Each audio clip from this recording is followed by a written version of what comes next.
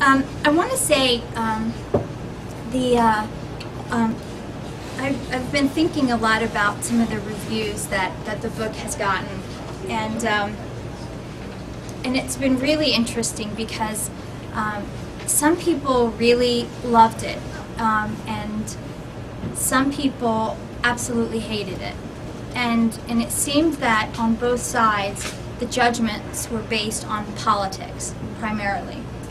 But then there's another group of people that really liked the book, and they claimed to be affected by it emotionally, and they liked the literary devices that were used in the book.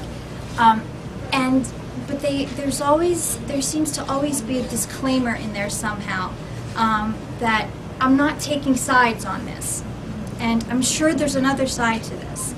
And even actually one reviewer last Sunday in the Philadelphia Inquirer, she apparently loved the book. She said it was poetic. She said that it was haunting and it affected her, but she called it a polemic, and she insisted that actually the last line in the review said this is a novel to be savored, and to be second-guessed.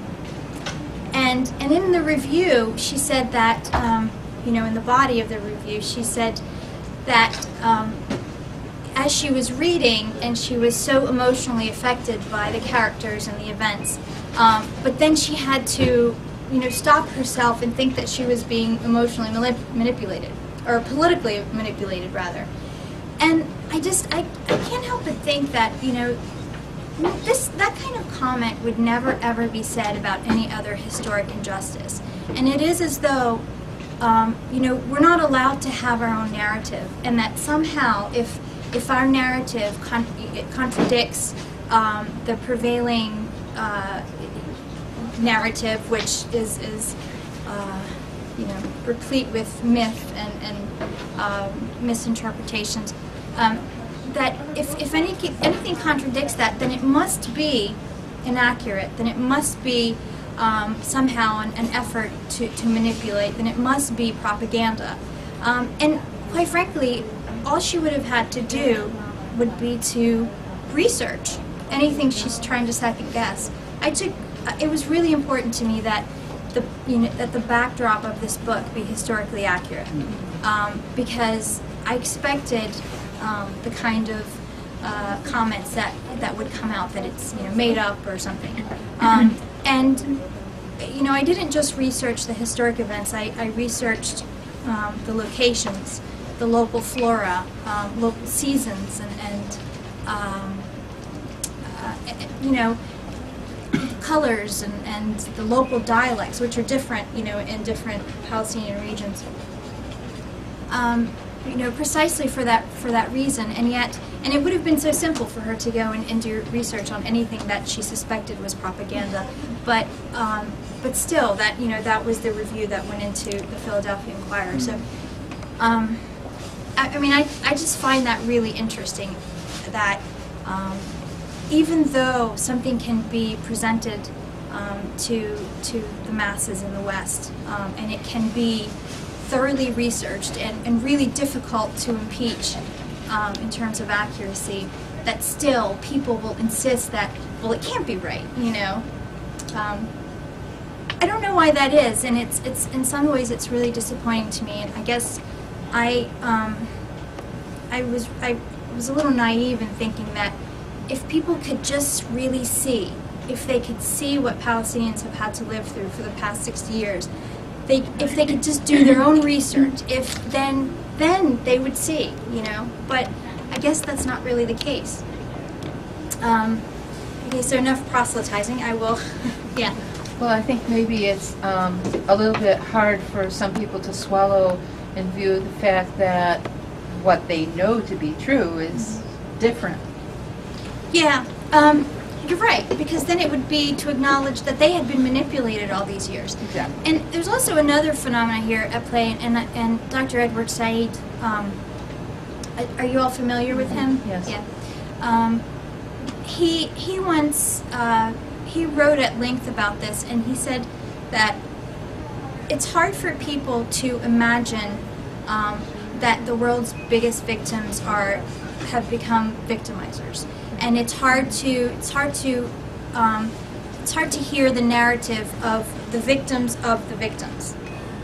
So, you know, maybe that's part of, he's a lot smarter than I am, and I accept his analysis. But yeah, it's disheartening, and I guess it's just, you know, just have to keep at it, I guess. So this next passage goes into Beirut. Let me see. Okay, so Amal has left the U.S. And don't worry, all the information I'm giving you really is not going to give away the story. There's a lot more to it. So, but Amal has left the U.S. and she's going to Beirut now to meet up with her brother Yusuf, whom she has not seen in many, many years. And she is in the car with a man named Majid, who came to pick her up. They just got to the Sabra and Shatila refugee camps where her brother is living, and where he and his wife just had a brand new baby. A white sun followed us through the trash-strewn town to Fatima and Yusuf's house. It was a single-story structure with 2 crumbling steps leading to the front door. Its roof, like others, was mostly corrugated metal and asbestos held in place with rocks, old tires, and anything else to lend weight against the wind. Outside, a crowd of some 20 men were gathered, improvising chairs, laughing, smoking, and passing a tray of knafe, a cheese delicacy soaked in sweet syrup, no doubt in celebration of my niece's birth. There he was, Yusuf, my brother, dear God. Now, after 12 years of separation, only a small distance remained. 20 footsteps at most, easily traversed.